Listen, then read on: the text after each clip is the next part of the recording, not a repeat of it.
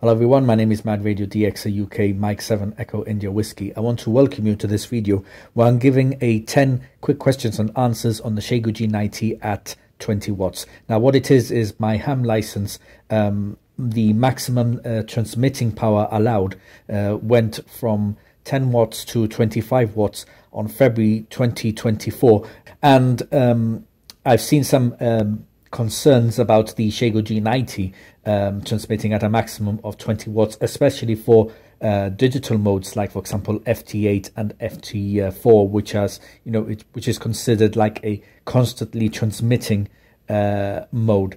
And when you're transmitting at 20 watts, well, maybe you think things might get a little too hot or might get too dangerous for transceiver. But let's dispel this with this 10 quick questions and answers. So first question, does the Xiegu G90 get hot constantly transmitting at 20 watts on digital modes like FT8? The answer is no.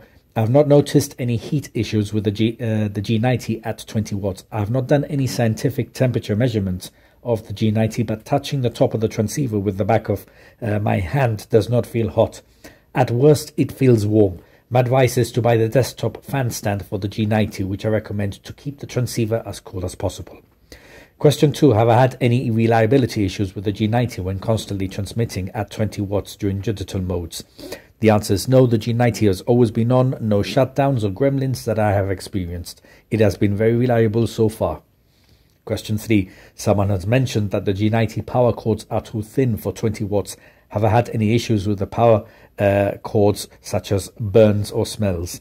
The answer is no. I've always kept an eye out on my equipment and have not noticed any funny cosmetic damage or funny smells with the power cords. It seems the G90 was properly designed for 20 watts of maximum transmission. Question 4. Have the reception reports got better or worse when using the maximum power of the G90, as more power may increase more sound distortion on output when transmitting? The answer is no, it's been better. I'm making more digital mode contacts than ever since moving from 10 watts, the old transmitting limit, like I said, for UK Foundation license holders before February 2024, to 20 watts of transmitting power. Question 5. Have I needed to change the power supply for my G90 since transmitting from 10 watts to 20 watts of power? The answer is no. I can still use my QRP power supply when I was at 10 watts of power. Just to point out, not every power supply is the same, so make sure the one you have can cope with transmitting at 20 watts of power. Question 6. Has the SWR readings on the G90 gone higher since transmitting at 20 watts of power?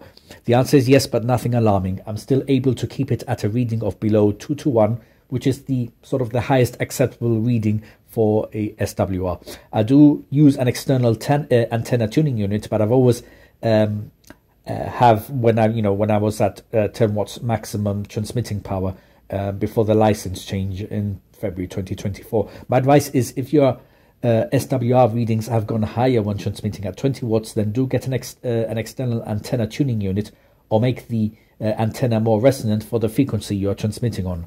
Question 7. Have I needed to change any of my antennas when transmitting from 10 to 20 watts of power because of any problems encountered? The answer is no. Like stated in the answer to question 6, I advise on getting an external antenna tuning unit if your SWR readings have increased since transmitting at a higher power.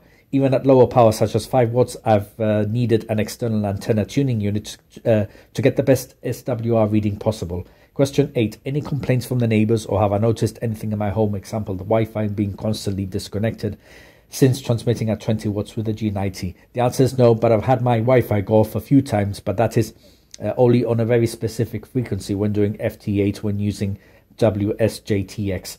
All I did was move slightly away from that frequency, and there are no more disconnections, and I'm still able to do FT8 on the band that I am on. Question 9. Is there anything that you wish the G90 had for 20 watts of transmission? And the answer is yes, the 6 meter band coverage. If I want to do FT8 on 6 meters, then I have to switch over to my X6100, but that goes up to a maximum of 10 watts of transmitting power. I would have to get a HF or an external HF amplifier, so I can try 20 watts on my X6100, not only in the 6 meter band, but also all bands. And question 10, am I scared of using the maximum 20 watts of transmitting power with my G90 now and in the future? The answer is no. As pointed out already, the heat output seems very decent and there's been no reliability issues. I think the G90 can actually use more transmitting power, although maybe Xiegu decided it's best to keep the maximum at 20 watts to ensure more durability and lifespan of the transceiver. So those are my tech quick questions and answers of the Xiegu G90 at 20 watts of power. Thank you very much for watching, and I'll see you in another video.